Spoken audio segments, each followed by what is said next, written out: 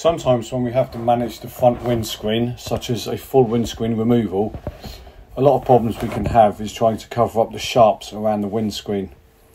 Even though we have lots of sharp covers, if you don't have the right clips, or you have the magnetic clips but there's nowhere for them to attach, it sometimes can be very difficult to cover these sharp edges and get the sheets to stay in situ.